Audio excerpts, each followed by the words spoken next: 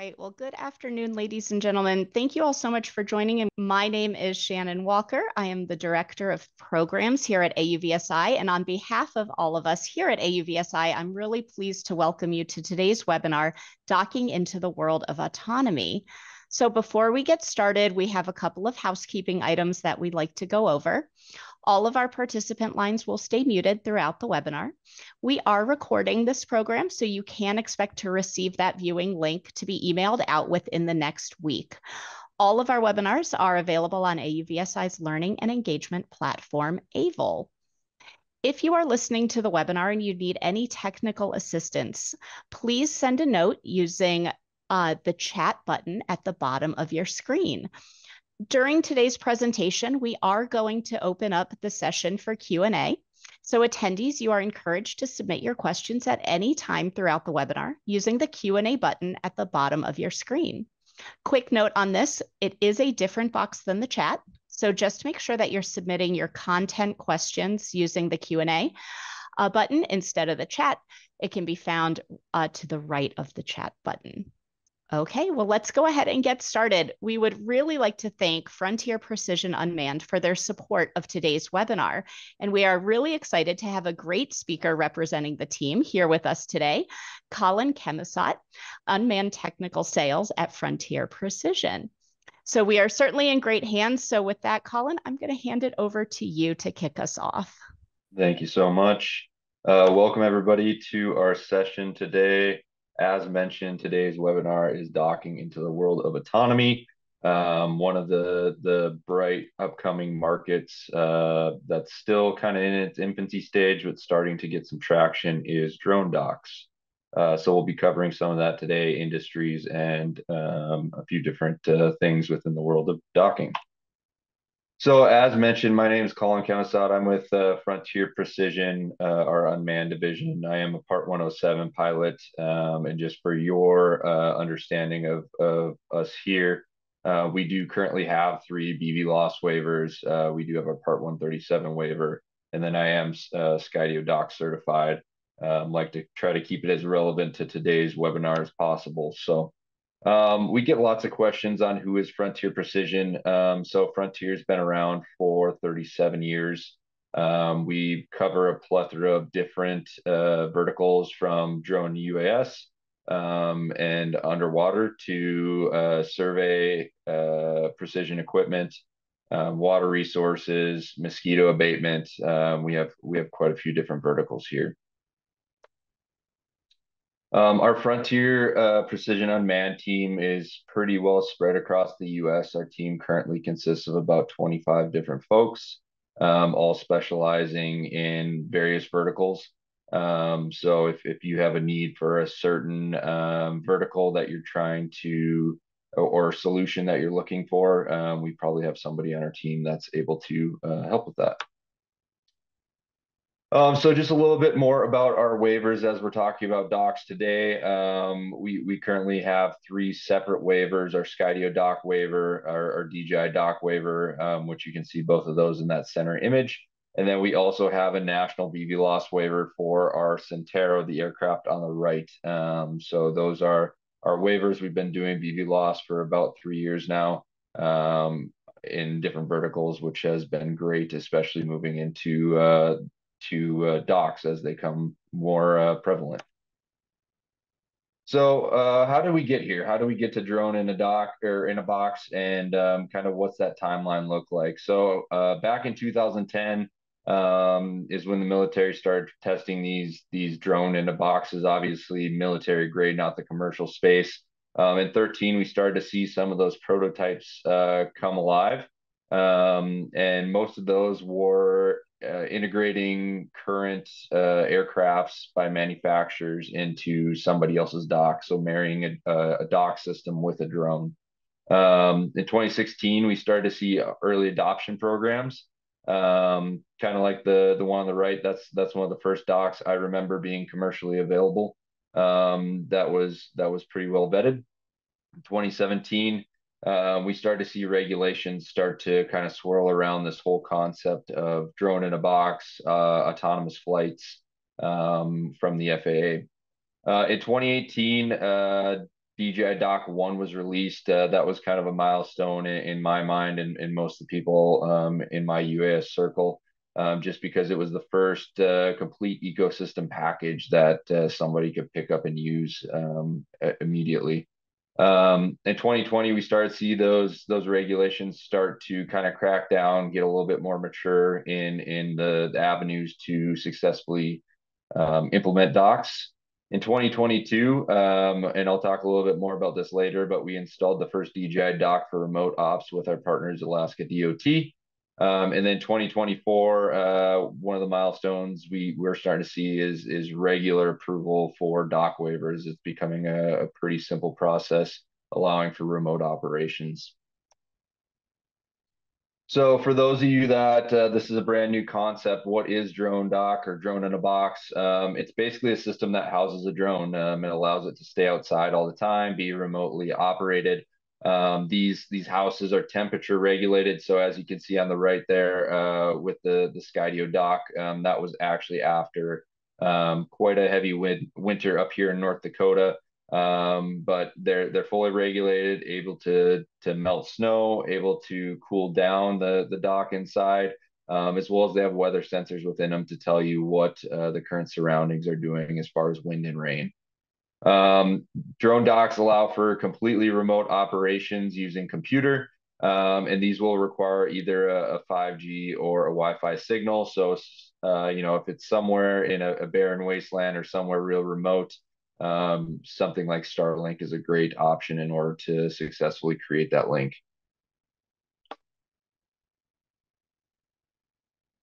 So drone dock, kind of like I was talking about, just to kind of give you a visual of what this looks like. This is DJI's Dock 1, but exactly as you saw, drone dock opens, drone will launch either autonomously or with a remote pilot, and you're off and running to do whatever task you have at hand. So let's talk a little bit about the drone dock solutions currently in the market, and I'm just going to cover kind of the two manufacturers that I would say are most prevalent. There are other manufacturers out there, and there are some that have a complete ecosystem, but these I would say are the most popular at the time. So DJI Dock 1, as I mentioned, 2018, that was released. DJI Dock 2, that was just released as of this spring. So we're seeing a big uptick in DJI Dock 2 because it's just made docks so much more accessible to the end user. And then we have Skydio Dock Solutions. Obviously, Skydio is an American company. You can see their dock solution for exterior on the left there, as well as they uniquely have an interior dock solution called the Dock Lite for indoor tasks. So right now I'm going to run through this video here. We did pre-record this, just kind of what the operation looks like from the DJI standpoint. This is running our dock we have in our demo fleet at one of our offices. So as you'll see here, we're going to move over to the members tab, and you can have a plethora of different members within your organization. As you can see, we have almost everybody on our dock platform here. We'll go to our test site. And a few things to note here. So right now we're looking at where the dock is actually sitting. This green line you'll see is a geofence. So this is an area where the drone will not be able to go outside of. Some of you are probably familiar with geofencing. And then that little red box on, and we'll scroll back here a little bit here. This little red box right here, this is a no-fly zone. So we have set that up. That isn't set by the FAA, but we set it as a no-fly zone for our test case.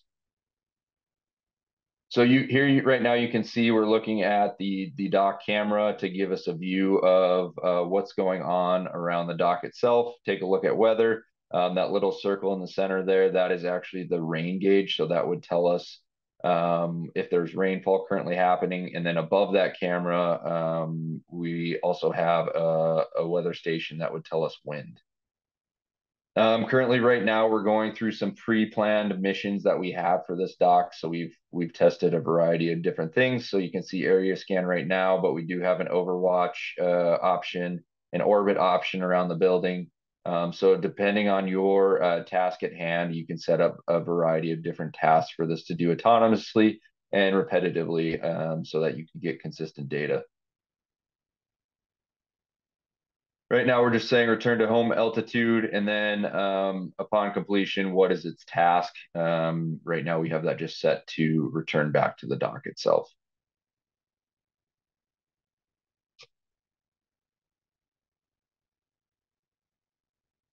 All right.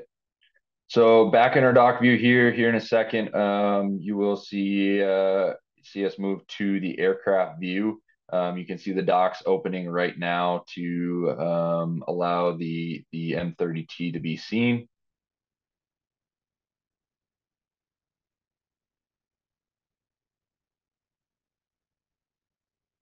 We're now going to move into aircraft control. So you will be able to then see the FPV camera on the drone itself, as well as we will do it here in a second, but you'll be able to move to the payload camera, which in this case would be a wide angle lens, a thermal, a 640 by 512 thermal, and then a telephoto lens as well for inspection purposes. So right now we have launched the drone. Again, this is all recorded, but we have launched the drone. It's now going to start that mission that you see on the left there. We did cancel the task here just because of time's sake. But as you can see right now, we're manually flying it around, and this is something you can do remotely from anywhere in the world.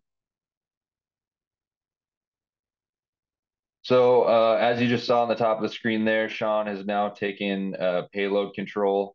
So one of the unique things, especially for DFR programs, allowing an operator or even somebody using inspection to be able to easily navigate that payload without having to worry to fly the aircraft itself.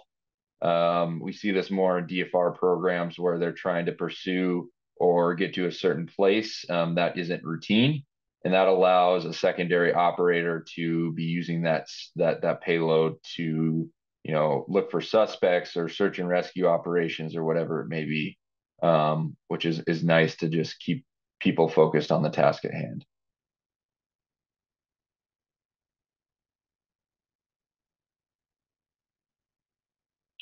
So right now we just told the doc to pause, and we'll be doing a return to home protocol here very shortly. So you'll see it move back over top of the dock, that dock open, and then it land itself. The DJI Dock 1 is a bit unique in the sense of how the charger works. So this will charge on its own, no need for user input.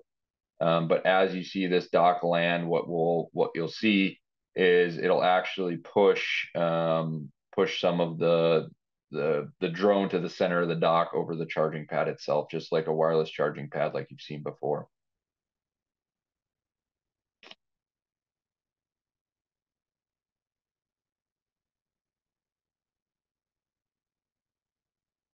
So right now we've gone into that mission. They're going to do a short run here, kind of just showing what for instance, a mapping mission would look like. You can see Nathan just pulled up the weather station there, showing that everything is normal. No weather according to the dock has come in. Obviously, it's always recommended to check wherever the dock's at, check your nearest weather station, or have one on site so you're able to get a good thorough reading of what's exactly going on or what weather's coming in.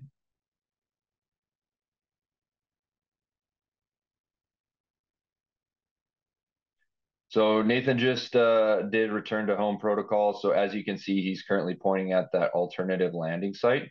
So in the instance that the dock wouldn't open or it wouldn't be able to return to the dock itself, we do have a fail-safe set, or a safe area where the dock can return and land in proximity. And we know that it's a site where it can land safely. So right now, as I mentioned, we're in return to home protocol. So you'll see the dock open as we lose elevation here.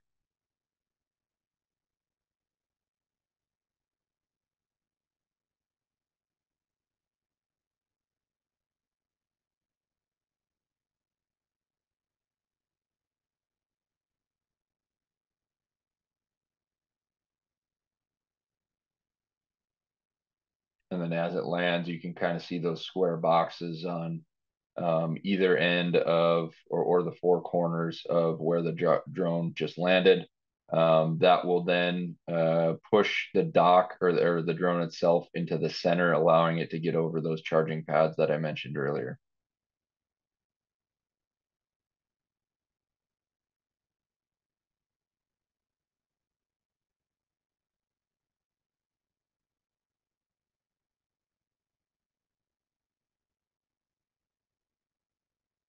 Each drone dock has a little bit different way of landing. So like drone dock 2 is a little bit different of a system. They're not using the pushers anymore. And then Skydio itself is a little bit different system as well. Here now you'll see the docks closing up and we're looking inside the dock. So you'll see those red lights within. And from there, we're now able to put that data or the mission that we've just captured. We can now process that online. So you choose or see your videos or photos or whatever it may be.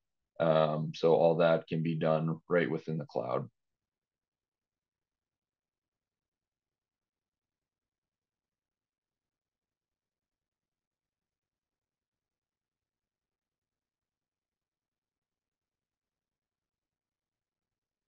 Right now he's just looking at that image we took. So you would be able to do some inspections or send it to the proper people in order for them to take a look at, maybe something within your inspection caused a red flag. You can then immediately send that to whomever is the proper person, and they're then able to take a look at it. All right. So we're going to move on here.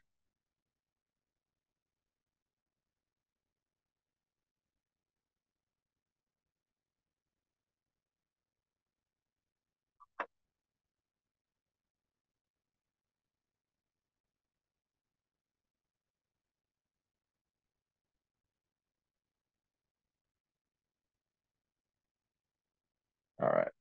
So applications in industry. I tried to keep this as general as possible because we can really get in the weeds. I really feel, and I know our team feels, that drone in a box can really be used in any scenario, and it has a lot of use cases. But I tried to divide this kind of into four different places and just touch on a little bit of each of them.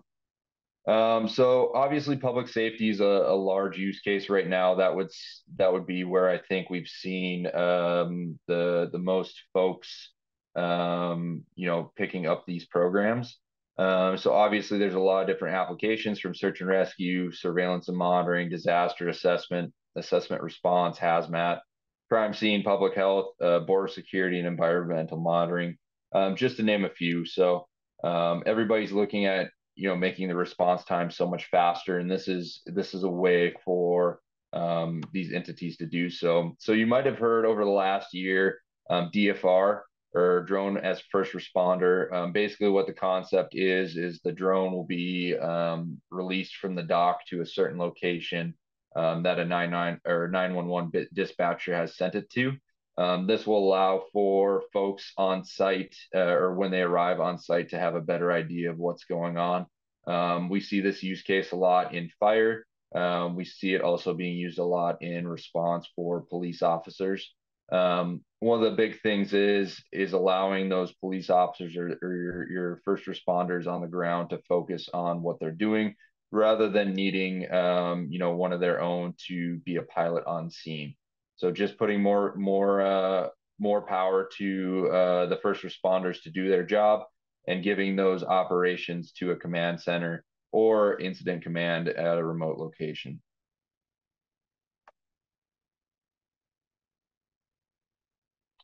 All right, public safety overwatch. This is another use case we see a lot of drone docks being used for. Obviously, bigger crowds are always hard to get a good eye on if you're not in the sky. So concerts, festivals, parades, sporting events, these are all things that we've seen drones be used for before, but now at a more automated capacity, allowing to overwatch those scenarios. The other scenarios we're seeing a lot of is breaching contacts, barricade contacts, and obviously search and rescue. So, if this allows, for a breaching situation for those SWAT teams to focus maybe on one side of or multiple sides of a building, allowing the drone to cover another side. So Skydio did a really good job of kind of, showing this concept of what this looks like. So as of right now, a lot of departments have specialized units that will have drones. They'll go out and a certain pilot, typically in this scenario, a police officer will launch the drone and go do a crime scene reconstruction. Patrol-led deployments. So this would be a specific person out doing, basically patrolling and running those drone operations themselves.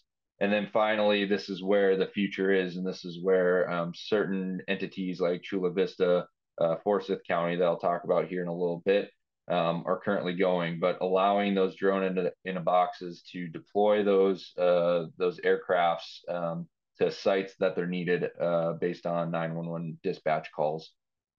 This will allow for the police officer on the ground pursuing the suspect to stay focused on pursuing that suspect. This will allow for police officers in a crash scene to focus on directing traffic and not necessarily have to worry about the drone aspect of things, as well as something that's a little more near and dear to my heart with fire is allowing those first responders to see what the fire looks like before even arriving on scene, giving them the chance to make a game plan before they even get there.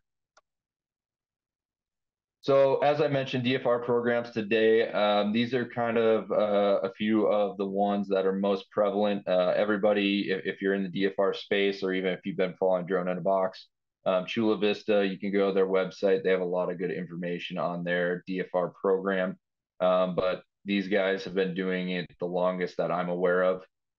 They've also, kind of pushed through some of the regulations that others have gotten stood up on or held back by. And kind of some interesting stuff on the left there is the number of calls that they've done off their DFR program. So you can find all this information directly on their website. The other entity that we've seen and we work with is Forsyth County out of North Carolina. They are very progressive in what they're doing, and they have a pretty extensive operation with their DFR program. So let's move on to inspection and monitoring. This is probably a little more commercially what people will be using these drone in a boxes for.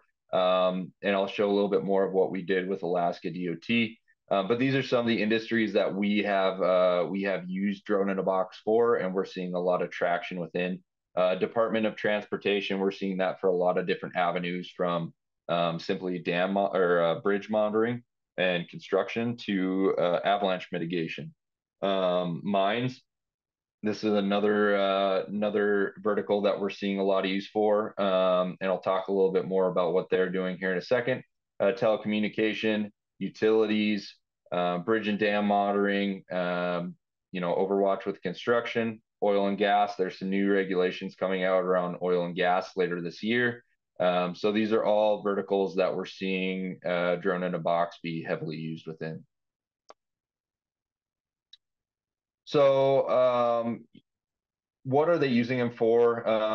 Specifically in the inspection and monitoring place or side of things, we're seeing progress flights. So, construction's happening, but continually monitoring the progress of that site itself.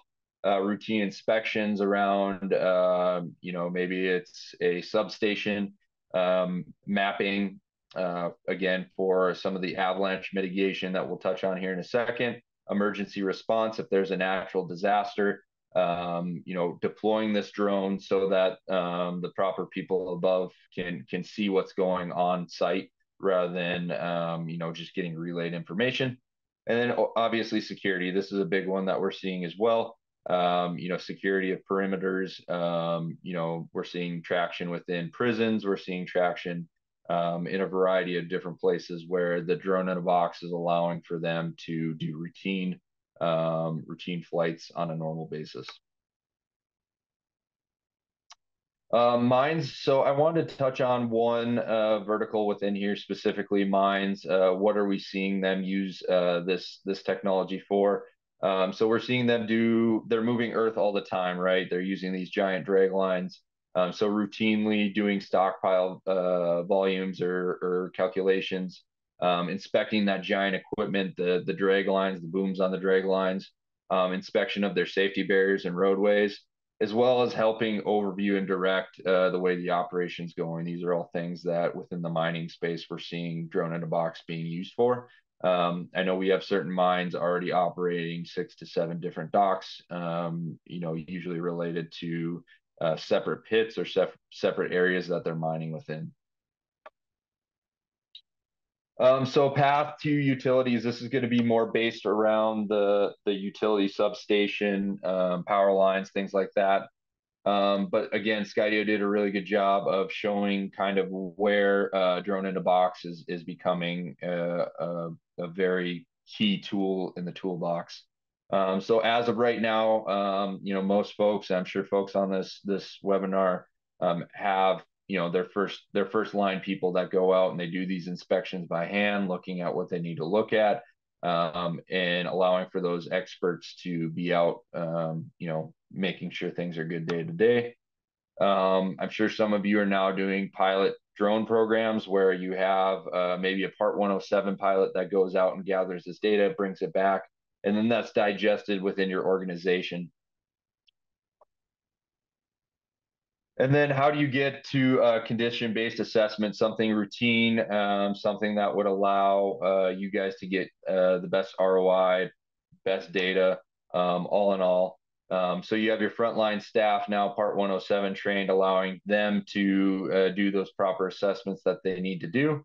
And then finally, your decision confidence goes very high once we get to drone in a box, where it's doing a routine inspection, allowing you to get that data without tying up your folks and allowing them to do their other day-to-day tasks.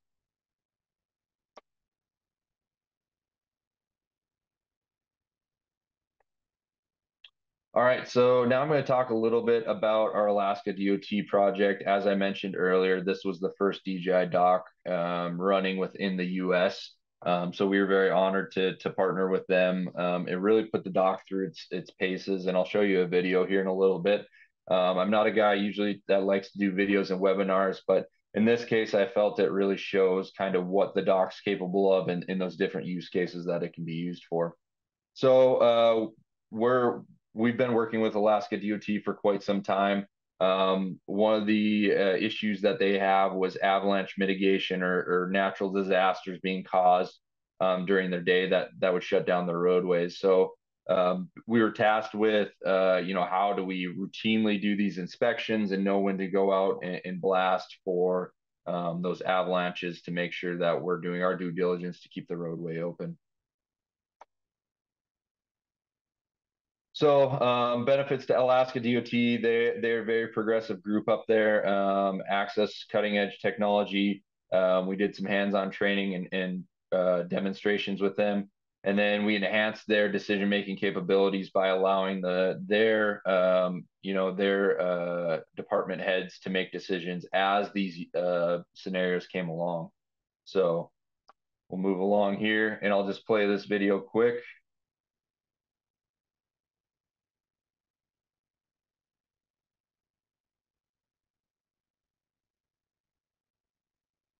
Maybe we don't have volume. All right, so we'll just talk through what's going on here. Since we don't have volume.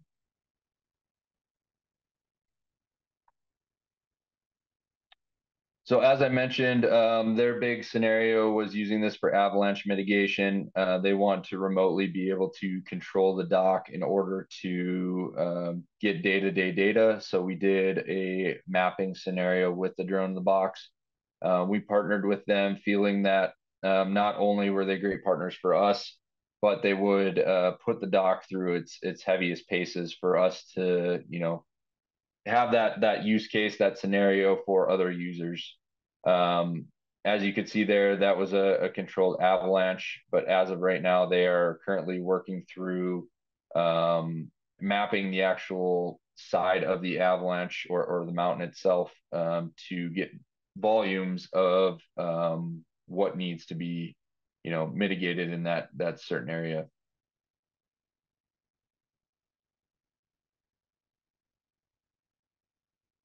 We did use UGCS on this project in order to map out a lot of these different areas. Some required us to do a manual flight in order to get elevations and make sure that the missions were going to be ran as they wanted to see fit.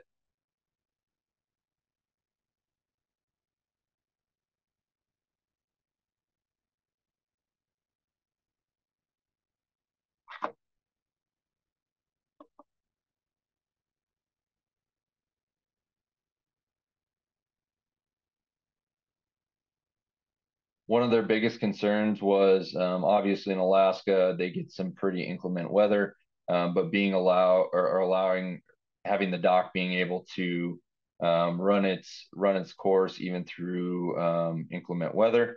The M30T specifically is weather rated, and they did run it for about 12 months before this video was actually made. So we had a pretty good use case. While this project was going on, they did have some flooding go on in northern Alaska, and they used the dock and moved it actually up to that site to allow their leadership to see what was going on, which was a pretty cool thing to see the dock be used for.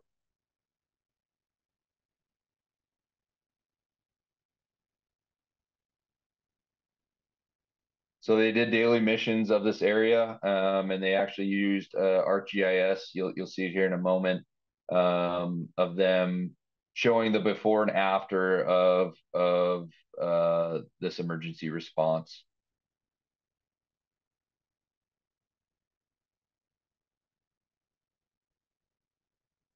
DJI Dock 1 is a little heavier, so they did use a truck to get it up there.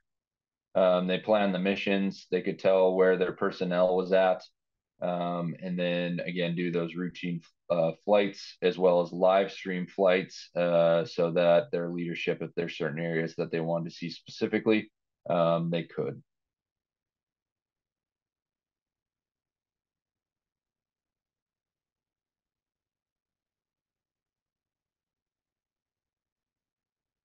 So here's the before and after of what they were monitoring.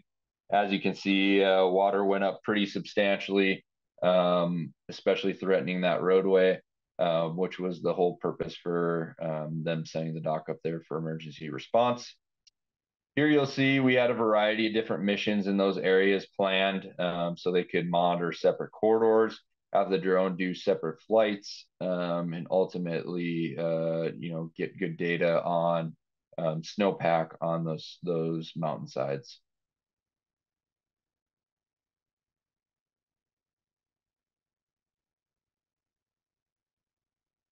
And I will flip to the next one. I'll give you guys a minute here, but if you do want to see that video you just saw with volume on it, which it probably does sound a lot better than me voicing over it, highly recommend it. But it shows really kind of the capabilities of Dock and where it can be used today. As I mentioned, we used Alaska DOT because they pushed it through its paces in both inclement weather as well as at elevation. So it was a great use case and well worth your time to take a watch of that video. So the other thing I wanted to talk about that we're seeing a lot of use case in now is drone delivery. I'm sure most of you guys have heard about DroneUp or Zipline or some of those different drone delivery service providers. But it's actually expanding even beyond that, which is pretty interesting. So as of right now, we're seeing a lot of, the bigger box stores start to use drones for delivery purposes. But they're usually within a smaller confined space, 2 to 3 miles, depending on the area. Some drone delivery providers are starting to go a bit further, but those are kind of the restraints. The medical supplies delivery, we saw a big uptake in this during COVID, allowing for aircraft to move vaccines or other medical supplies from facility to facility. And we're now seeing that start to be picked up again. We have a lot of use cases within rural areas where it makes more sense for a drone to fly a direct path, or there might be in a scenario that I'm currently working with, there's a body of water in between the medical facility in a separate town. So lots of different use cases on the medical front. And one of the other use cases that we're working with right now is Duke Medical, their AED delivery program. It's one of the first programs I've heard about doing AED delivery. Their goal is to deliver an AED within 5 minutes, and they estimate that it has a 30 to 40% higher survival rate than a traditional method, being a first responder showing up on scene, or different things like that. So pretty interesting use case. I think we'll see the future. We'll see this progress quite a bit more. We're already seeing it, move within facility to facility, but really seeing a public aspect of where this can really help the public itself. So one of the other things I wanted to touch on as we start to close out our time here is the regulations. This is probably one of the areas that are most confusing or maybe a little more nerve-wracking for most folks. There are kind of two ways that we can currently run a dock. Obviously, a visual observer, you can always run with a visual observer. Having somebody outside with a remote in their hand operating the drone itself. That would still require Part 107. To my knowledge, I'm unaware of any drones under that class that would allow for a recreational use case. But Part 107 obviously is line of sight. But really, where the rubber meets the road, I think everybody wants to be able to fly beyond visual line of sight. So how do I get a waiver? How do I put this program into play? And that's a great question, something we get a lot from, or a question we get a lot from a lot of different folks. So the waiver process needs to go through the FAA, and I have a couple slides on that here, different waivers that you get: shielded ops, non-shielded ops. And this is something we could probably dive into 45 minutes on it all in itself. But to get a beyond visual line of sight waiver, the operator has to submit an application and a safety case with the FAA. And the FAA is currently working on beyond visual line of sight rules. This slide specifically says mid 2025 to end 2025. I can't say I would be surprised if we see it sooner. I can't say I'd be surprised if we see that later. But many of you have probably heard about Part 108 and how that's been floated around for quite some time now. So as of right now, today, we do need a BVLOS waiver in order to achieve fully remote operations like we've talked about today. There are custom waiver scenarios out there, and we're starting to see this more and more. So having a secondary sensor on the dock or on a building that would allow for you to unlock the airspace above it. I know there's certain cameras out there that's all they do is they look at the horizon, monitoring for aircrafts. As soon as that camera sees something that it doesn't like, being an aircraft or otherwise, it'll send the drone into a return to home protocol, or it could send it into a loiter protocol where it'll stay in a specific area doing a circle. But the more sensors you have, the more airspace we've seen unlocked, up to 400 feet. And I know that in different scenarios, we even have a manufacturer that's unlocked 1,000 feet. So the FAA likes to see risk mitigation. So all the redundancies that you can do to guarantee that that drone is in a safe environment, as well as the protocols in case something was to go sideways. These are all things to keep in mind in that waiver process. The other thing we see a lot with docs themselves is COAs, or Certificate of Authorization. If you're unfamiliar with this concept, it's basically allowing the drone operator to have access to particular things within an airspace. We see this a lot within public safety entities, but we're seeing also in utility entities and other things like that, where they might be within town, it's heavily restricted, but they need to do their operation. So getting a COA allows them to get that access in order to do those operations. The last thing I wanted to talk about here is we talked a little bit about the waiver types. And this is just a chart kind of going through some of those. So you have a visual observer on site. We have our shielded standard ops. So that would be no visual observers and no equipment on site. Typically, the waivers we're seeing right now that are easily going through are typically at a 50-foot AGL. And a lot of times it's 50 foot within a structure. So if you're doing an inspection within let's say a set of power lines, staying within 50 feet of that structure is what the waiver is bound to. Like I said, we're starting to see a lot more of the shielded non-critical infrastructure ops come out, where they're able to start getting that 400 feet. And I'm sure in the near future, we'll be seeing people even push those bounds beyond that. It'll be really cool to see whenever that comes out. And then obviously at the bottom, you see the DA equipment, additional operations. So these are additional sensors that would allow for the dock to achieve some of those other verticals that we talked about. I appreciate everybody's time today. I know we will be doing a Q&A now. And I know that was a lot to unpack. But if you do have any questions for us, we can definitely be reached at UAS at Frontier Precision Unmanned, or frontierprecision.com, I'm sorry. And we'd be more than happy to help you or your operation. All right, perfect. Thank you so much for that, Colin. So as Colin said, if you have a question, go ahead and click that Q&A button at the bottom of the screen to get it submitted. We already have a few that have been rolling in, so I am going to jump right in and get started. Starting off, building right off of what you were just talking about, the waiver piece. So you were talking about that. Do you need a waiver in order to operate a dock? So you don't need a waiver to operate a dock, but that's really where you're going to see the most benefit in a dock is allowing it to autonomously do its operations without having personnel on site, or allowing a single operator to go to multiple docks and do operations maybe as their sole job.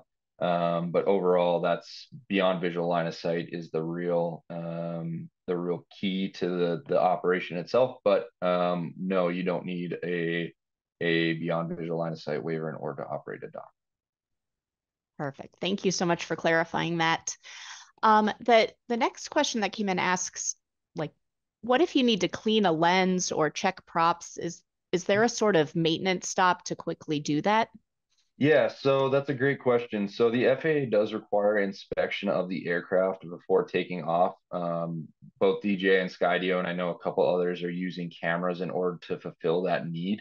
So Skydio will have a camera within the dock that you can actually do an inspection, zooming in on props, zooming in on different components that you have to check before flight, and that will fulfill that need. Now, if a camera or something has a smudge on it or you need to clean it, really the only way to take care of that is to physically go out and wipe off the lens itself. Okay, perfect. Thank you. So on either of the docks that you were talking about today, does the dock act as an RTK base? And do you need to survey the dock location in order to get more accuracy? So you don't have to survey the dock itself. So our DJI dock down in Brighton is running off a virtual reference station. So that dock is connected to a network at all times, getting real-time corrections. You could do a PPK workflow as well. So if you wanted to have targets set out and routinely, bring that data in as your dock went out and surveyed, you sure could do that.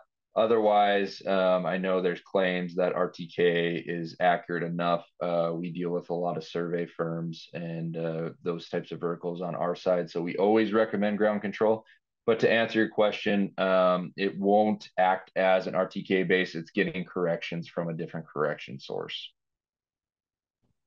All right, perfect. Thank you. The next question came in was around compatibility. So can you speak to what UAVs are compatibility with these docks?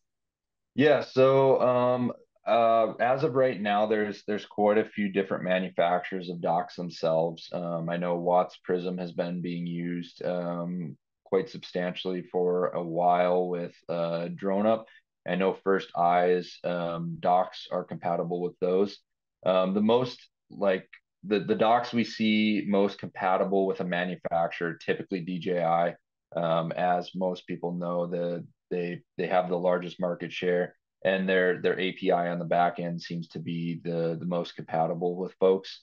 But we're starting to see some other aircrafts being put into docks as well. VTOLs, those are kind of a big topic on the horizon right now. So most manufacturers, based on whatever system they're running on the back end, whether that's Auterion or ArduPilot or something along those lines, most dock manufacturers will incorporate that into their workflow themselves. So if there is a special dock that you're looking for and you're wanting to combine the aircraft with the dock, definitely check with the manufacturer to see if they're able to integrate your aircraft into their dock. All right, perfect. Good advice. Thank you. It looks like I see one more question, so a plug to the audience to get any final questions in before we wrap up to get those asked. But another question that came in asks, are the majority of your RF comms cellular provided LTE? So that's a great question. So we're starting to see a lot of 5G link happening, so LTE connections. I know we do have some 4G or just LTE connections, but 5G, 4G, we're seeing that quite a bit. Otherwise, we do have a lot of radio based from the dock itself. So depending on what dock system you go with, there are those two different ways to operate the dock, and depending on the manufacturer itself. So definitely something to look into if you're looking for beyond visual line of sight operations at a further distance from the dock. Probably those LTE or 5G systems would be a better use case. Awesome. Thank you. We do have some more questions sneaking in. So earlier in your presentation, I know you talked about being in Alaska and North Dakota. Can you expand a little bit about the power requirements and sources that are required here, especially in these inclement weather areas? Mm-hmm. Yeah, so in these inclement weather areas, the docks do take a little bit more juice in order to kick on those heaters that I talked about. They're heating elements on the top of the dock because that's really the place of concern. So most of them will just run a 120 volt, just your standard outlet, but some of them will need to be hardwired in to something with a little more amperage. So typically like a 240. But again, that kind of depends on the manufacturer itself. But as I mentioned, in the smaller dock space, a standard 120 is typically what is being used now. All right, perfect. Thank you. And another question that I see here is, what's the potential for operating docks or fleets of synchronized drones? The potential is definitely there. We're seeing one thing I didn't talk about that is being used now, was kind of introduced, but I think people have had in their head for quite some time is dock hopping. But any of these docks, I mean, you could have 7, 8 docks and remote into any single one and operate it at any given time. The waiver might look a little different depending on the area you're within. But we already have larger entities purchasing, those 6, 7 dock amounts and having an operation fleet being commanded by one person. So it's definitely here, and I'm sure we'll see more of that as this progresses along. But yeah, today that operation's already happening. Very interesting. Thank you so much. So that wraps up the questions that came in from the audience. And before we close for today, Colin, do you have any kind of closing comments or final thoughts you'd like to leave us with? No, I don't. I think drone in a box, I would say, is one of kind of the hottest talks in the UAS space right now. So if you do have any questions or need any help, in the waiver process or setting up an operation or whatever it may be, myself and my team have pretty extensive time in that industry or in those verticals. So we'd be more than happy to help you. Perfect. Thank you. And I am going to sneak one more question in that just came Sure. in Yeah. back about the RF comms. So continuing on that, what max range are you realizing with the 2.4 gigahertz that provides robust comms? So we haven't tested it probably as far as people would like. We have tested about 3 miles is the range we've gotten from remote comms from the dock itself. And that varies from manufacturer to manufacturer. But with the 5G, realistically, as long as you're within cellular range, it would be an unlimited range as long as you're connected to a 5G network. So we're seeing that currently right now. There's only a few aircrafts out there running off 5G. The Skydio X10 would be one of those, but they're able to run, for infinite amount of time as long as your battery stays. So back to the RF comment, yeah, 3 miles is what I would say safely from the dock itself if you're running RF off the dock, but if you're running it 5G unlimited. All right, perfect. Well, thank you so much. Thank you for your time today for this great discussion. So on behalf of myself and AUVSI, thanks, Colin, for today, and thanks to Frontier Precision Unmanned for their support of this webinar.